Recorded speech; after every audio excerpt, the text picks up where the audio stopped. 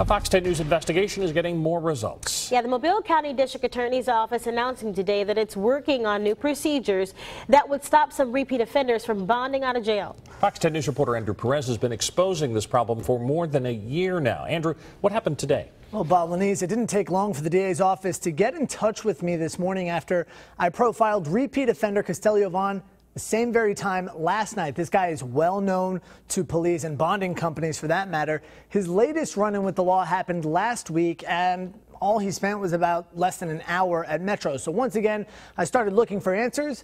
Today I got some. 3136. Were you shooting to kill them? A familiar face on Fox 10 News, Castelio Vaughn is in for some more legal troubles. Yesterday we found he had been booked into Metro Jail again and released 40 minutes later, but he was already out on bond, so the DA's office is now filing to have it revoked. He skated the system by knowing there was, or finding out there was a warrant outstanding for his arrest and turning himself in. Therefore, my office wasn't notified for us to call the judge to place a hold on him. We caught up with Mobile County District Attorney Ashley Rich about our story. She said her office met with judges this morning to try and figure out how to stop things like this from happening.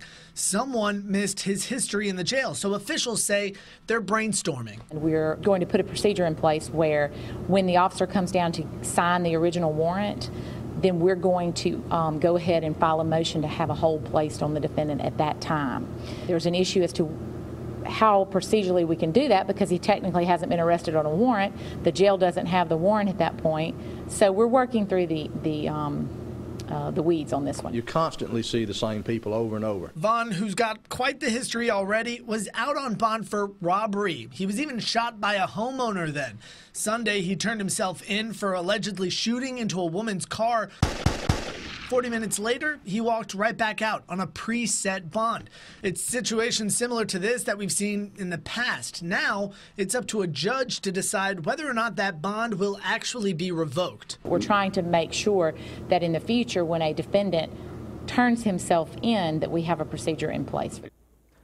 Now, Rich says normally an arresting officer will be the one to alert the DA's office to hold a repeat offender. So this was a little bit of a different case, but still an issue. Vaughn has an arraignment on his most recent charge later this month. We're going to let you know what final changes are made to booking procedures. Several questions